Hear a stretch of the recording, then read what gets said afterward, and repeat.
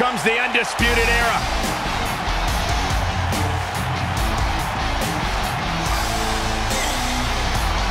The following contest is a tag team championship first round match. And at a combined weight of 397 pounds, the NXT Tag Team Champions, Bobby Fish and Kyle O'Reilly.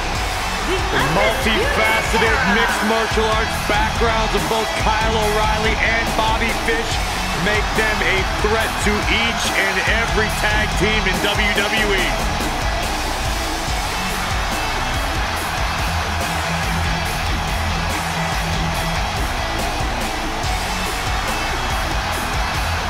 These are two men who have been a tag team since 2012 and yet have maintained the same attitude of doing what most people don't expect. Silencing critics, marching to the beat of their own drummer, and succeeding every step of the way. Yeah, the Red Dragons really transforming things here in WWE. Incredible opportunity tonight.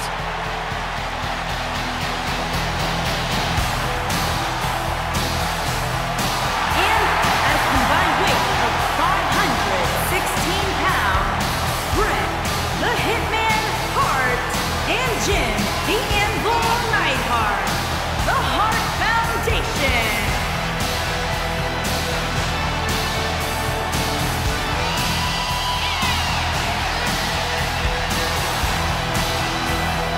And here comes sports entertainment royalty, Bret Hitman Hart. The man was literally born into this industry, which I think is a lot of the reason why he's managed to be so successful.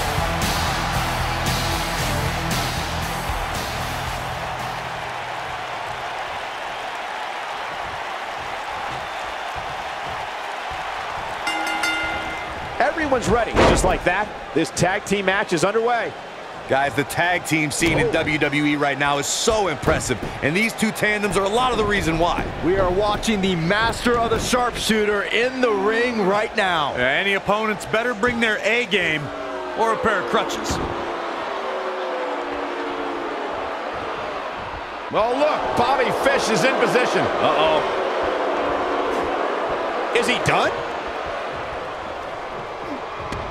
Nicely done as he gets out of the submission. Color me surprised, Michael. I did not see that one coming.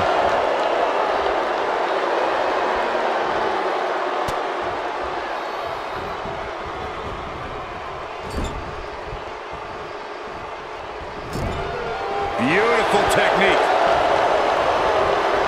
Harsh impact.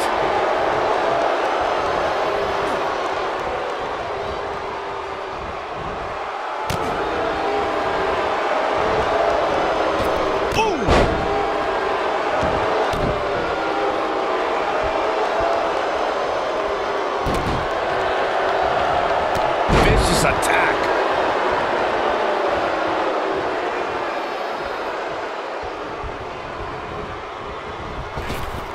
Drop down.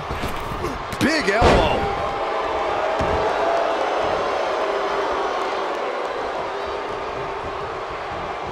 Irish whip. We have Bret Hart on the defensive. His tag team match can get out of hand quickly if he doesn't mount an offense soon. Well, it's not dire consequences for him here, which is good. But just in case, he might want to think about getting his partner in there for a bit. I know it's early, but if things stay the way they are, winning this match might just be a pipe dream for him.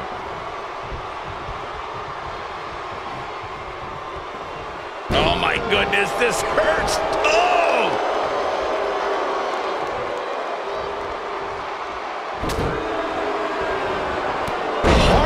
Penny predicament. He got body on body there, but that's about it. Not going to keep Kyle down this early.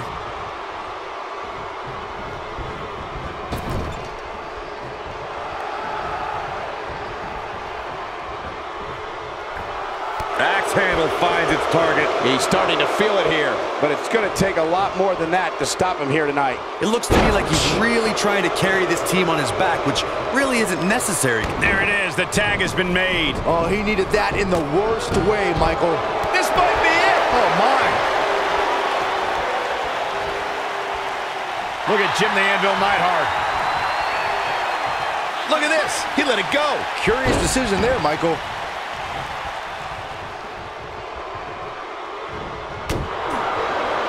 Big flying forearm. Big flying forearm. Nobody controls the pace of a match quite like this guy. Oh, look. A flying fish hook. You have to like his chances here. It'll be hard for... Got the shoulders down. No trouble getting out of that one. Tried for it early. We know what's coming here. You gotta believe this one's over. That creates a big opening here. Looks like he's starting to sweat now. It might be time for him to recharge that battery. All he has to do is get to his corner and make the tag. Yeah, but if you count him out now, guys, you'd be making a very big mistake. Mark my words. Devastating kick.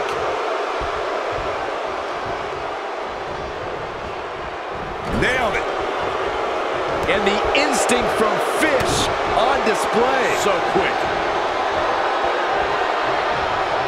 Whoa, this is surprising, Byron. Yeah, I'm not really sure why he would let him out right there. The Anvil not looking good right now. His hopes of winning this tag team match are starting to dwindle. The abuse his body has gone through in this match is a little disturbing.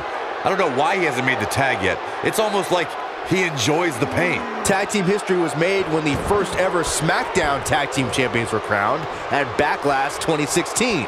The unlikely duo of Rhino and Heath Slater caught lightning in a bottle and ran through the tag team title tournament. In the finals, Rhino and Slater took on the Usos to see which team would be the inaugural Tag Team Champions. There was a lot on the line in the Tag Team Tournament Finals. The Usos wanted to add another Tag Team title reign to their resume and enjoyed the recognition of being the first ever SmackDown Tag Team Champions.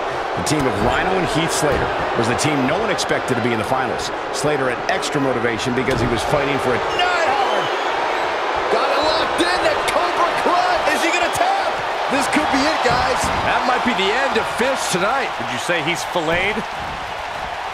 Bang and screw. That'll tear your knee up. Over the last few years... Uh-oh. Here we go. Here we go.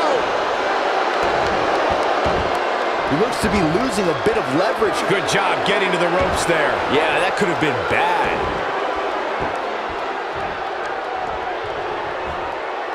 And Jim the Anvil Neidhart says, not this time.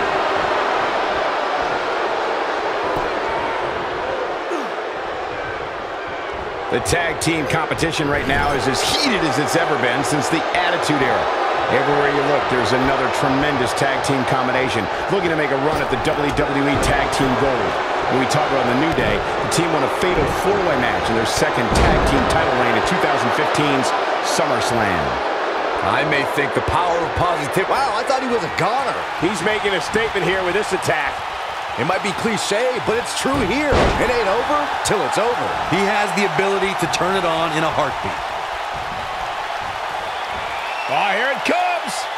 Oh, incredible height. But he's got to capitalize now. Kyle O'Reilly's chances just went from bad to worse. He's got him covered. Pin's broken up. Picked up.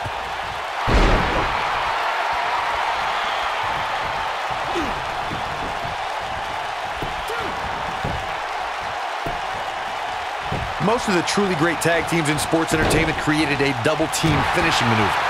The spike pile driver from Anderson and Blanchard, the heart attack from the Hart Foundation, the rocker dropper from the Rockers, or the Doomsday device from the Road Warriors. A team needs to have a tag team finisher and be able to execute that finisher on all types of opponents.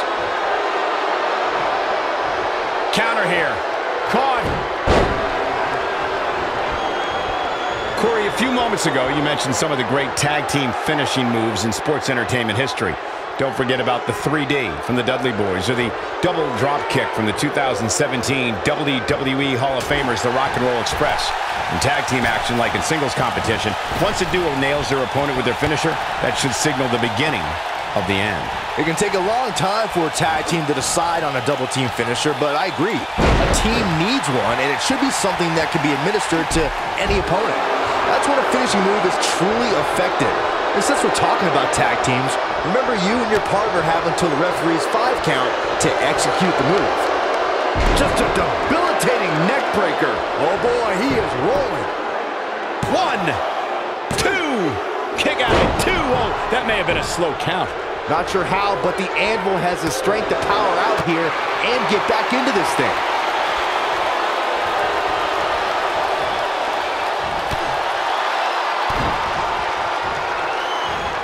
Setting it up. To think, I almost wrote him off earlier. And he's looking at it. Is he done? Going for something else, it seems. I suspect he knows something that we don't, Cole. Why else would he just let him out of that hole? Ooh, what impact. Going for the big one.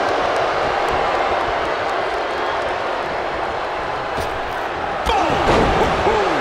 The Anvil's going to be feeling that one for a while. He's got him down. Is this it?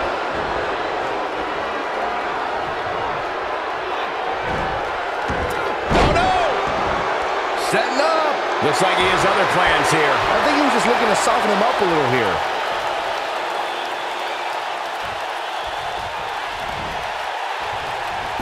A quick reversal by Jim the Anvil Neidhart.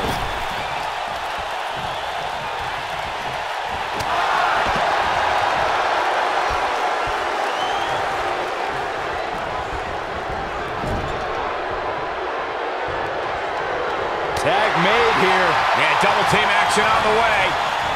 Whipped across the ring. He's setting him up. Clothesline. Devastating move by the Anvil.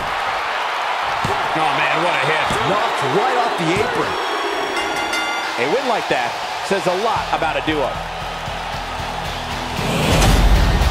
Let's look back on the action from the last match. These superstars gave as good as they got, and these fans got their money's worth from the opening bell. These superstars gave as good as they got, and these fans got their money's worth from the opening bell.